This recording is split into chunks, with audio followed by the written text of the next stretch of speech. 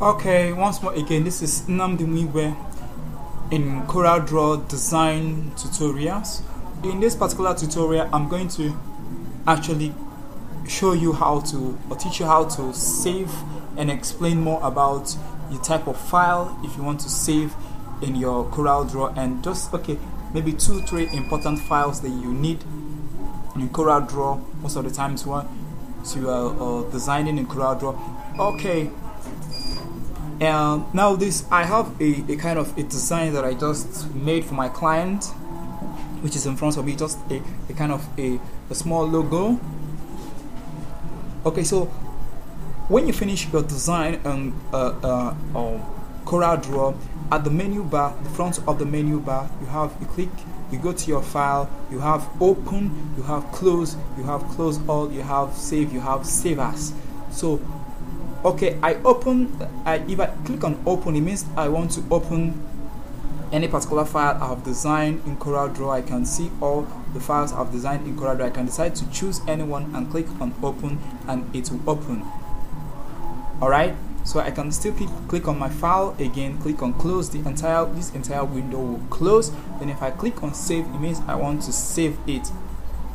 So if I click on save as, it means that I have designed something. I reopen this particular project and click on save as because I changed something in it and I don't want to overwrite the previous one that I did that I've designed in it. So I can just click on save as to actually save it. So this particular project is going to have it too.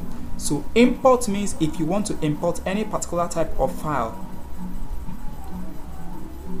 to your CorelDraw, you can equally use copy and paste. You can go to your desktop, you can just copy any type of file at all and come back to your computer and right click and click on paste and decide to paste it. You can increase it and do anything you want to do with it. Alright, so that is it. So you go back again. So when you finish designing in CorelDraw, you can still design to print it out, print your work out. You can set your paper to how you want it to be. Go to print, you have your print merge, you have your print preview. So if you click on print preview, it's coming, so you'll actually see how it looks like, exactly. So you can adjust another thing. If you want this particular to fit to your paper, you want your objects to actually fit the particular paper that you're designing on, you set it.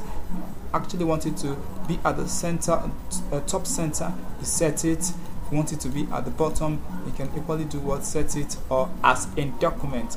This is as in document, exactly the way it is already set in your document. You can be able to actually do that. So alright, so just close the print preview window because we're not printing. Actually, if you just set your print and just print it directly immediately.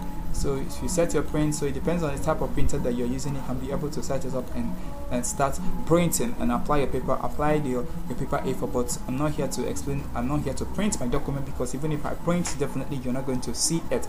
Okay, so the next thing that I'm going to teach you is the next thing I'm going to show you is how to do export your file. Is very, very important. Not just designing in CorelDraw, it's knowing how to export your file.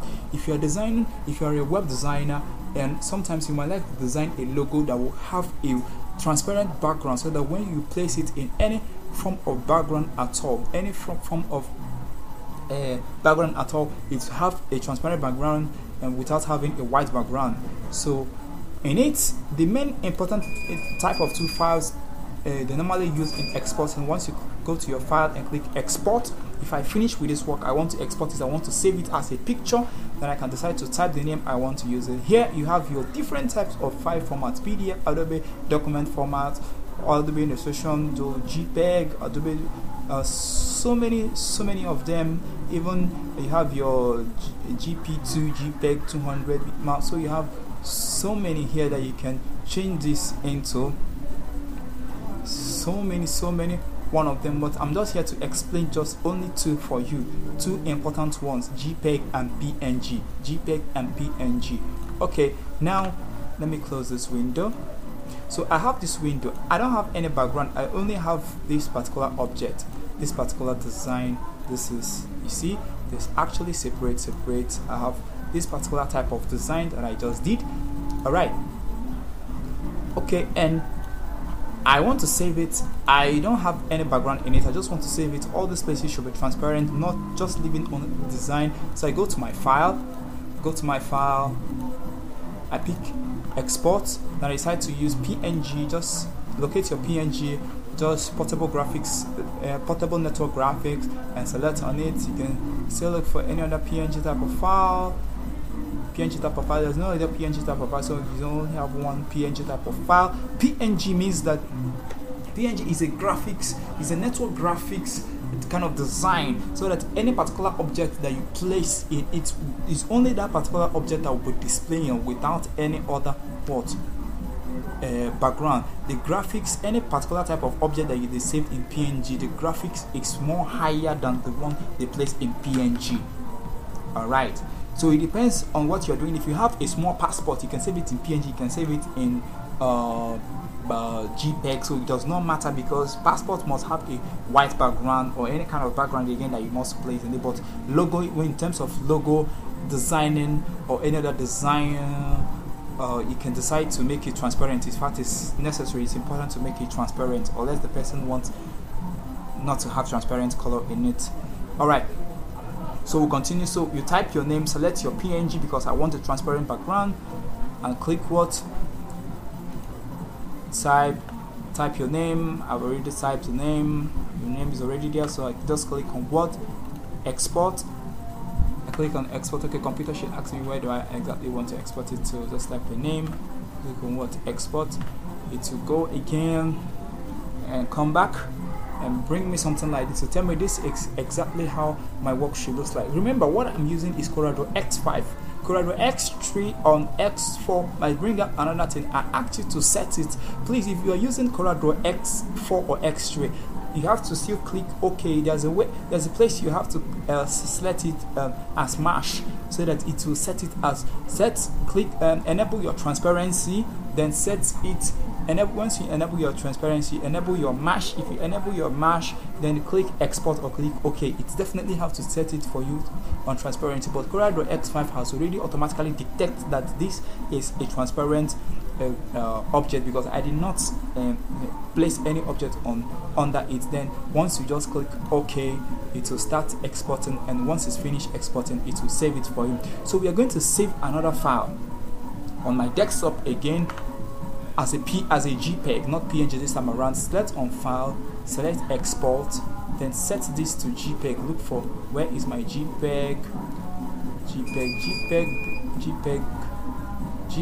bitmap. Okay, this one is okay, not the 2001, just JPEG bitmap.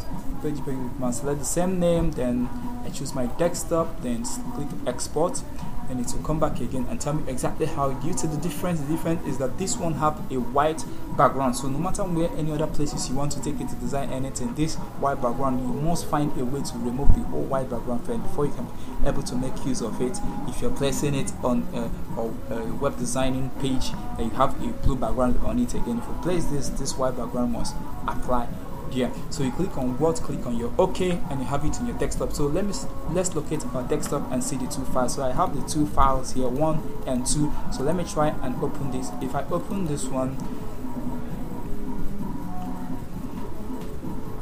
one, so you have something like this telling you there is a transparent background. So you go back again. Let's open it with Microsoft Picture Manager, so you understand better what I mean. So this is it with your transparent background. So you can decide to open the second one again. So this is it with your white background. So it means that if I take this particular two objects, okay, for example, now let me try and explain, tell you I mean better. Okay, let me kind of delete this particular object, delete this my design, then I place something at the background and give it a, let's say, a blue. I want to start designing on this. I want to start writing them, designing on this. Then I go to my desktop. I want to make use of these two logos. Let me select the two of them, copy, and go to my CorelDraw and right click on paste. So I have the two logos. Look at the difference. The difference is this logo is a JPEG logo, why this one is a PNG logo. So if you look at this one now, you have to find out that you don't have any transparent. I can carry this, I can place any other object by the side and just color that object, any other thing. I can decide to send it to the back of that, okay, behind this particular object, so you have it. So you have, do you understand? So this particular object, I can increase it, I can do it anything I want. But in this one, if I carry it to the back of this, you must be seeing the white background, which it does not look professional. So it looks bad. So most of the times, if you're designing something in CorelDraw, please try and put it in PNG. PNG is much more better, much more, the graphics is higher than a JPEG, and if you save your work brighter, and you are definitely good to go. So I have to explain more other things for you. So what if you are on internet? Is my internet connected? Oh, my internet is not connected, but I have to just explain it. Oh, I don't have internet subscription. Okay, so I'll just explain it to you. Okay, so if you're on your web browser and you want to search for anything and you type to Google and your Google page opens, please, if you're looking for anything, let's assume you're looking for let me say you're looking for a cap on Google, you type